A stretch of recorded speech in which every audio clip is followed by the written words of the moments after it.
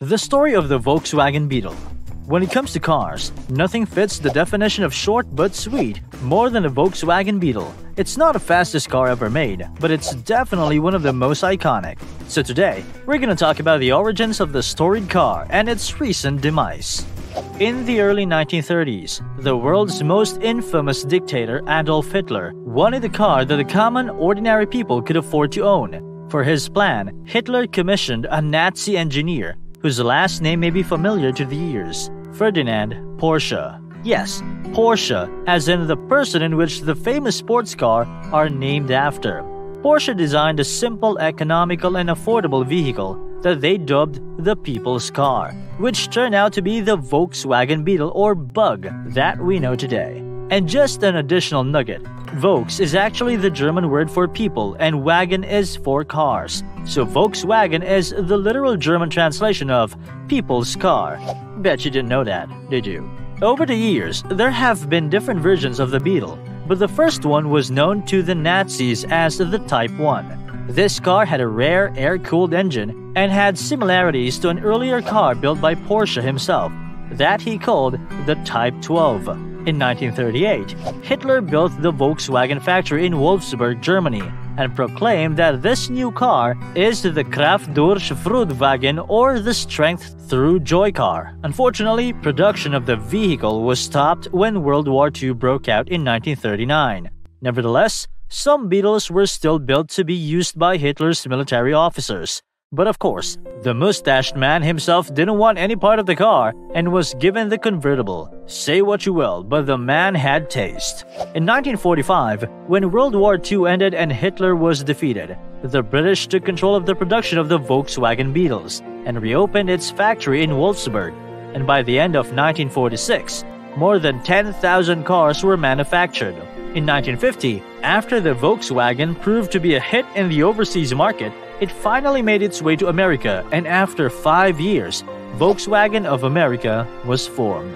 In 1959, Volkswagen made history with its Think Small ad campaign, done for them by Doyle Dane Bernbach, or DDB Advertising Agency. With copywriters Julian Koenig and Helmut Krohn at the helm, they made waves with an ad wherein a tiny beetle is found in the middle of a plane of white space. The ad then said the iconic line, "Maybe we got so big because we thought small." In 1999, this Think Small ad was crowned by Ad Age as the best ad campaign of the century. In 1968, Disney boosted the Beatles' popularity when it released the 6 movies that featured Herbie the Love Bug, a racing beetle with the iconic number 53 found on different parts of the car. In their series, Herbie was a self-aware car that drove itself and won a lot of competitions in the racetrack. And of course, who could not forget the box office hit Herbie, Fully Loaded, that released in 2005, which showcased famous actress Lindsay Lohan alongside our favorite Beetle. And speaking of Beetle, here's another nugget. It was only in 1968 that Volkswagen officially called what was then Type 1 as the Beetle. It is also in that same year that the US became the most important foreign market for Volkswagen, with about 40% of their production headed there.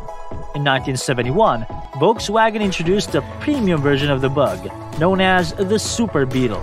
The vehicle was pimped out with a new front suspension and more trunk space under the hood.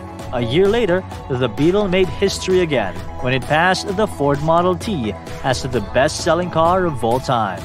But eventually, the competition caught up with Volkswagen, and by the 1980s, the sales of the car in America started declining. Thankfully, it was still going strong in other countries such as Brazil and Mexico. In 1994, Volkswagen tried to make a comeback in America and showed a modernized version of the Beetle in an auto show in Detroit. In 1998, it received its first major upgrade after 60 years. The new version came with lines that were similar to the Type 1's.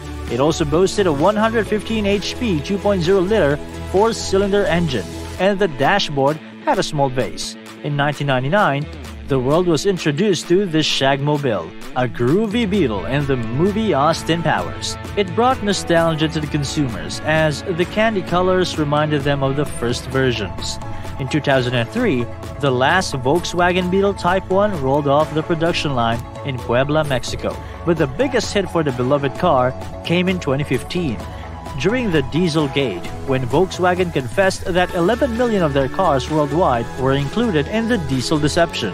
Basically, Volkswagen cheated on emission tests on their diesel car models, which unfortunately included the Beetle. Volkswagen paid over $30 billion to settle the issue.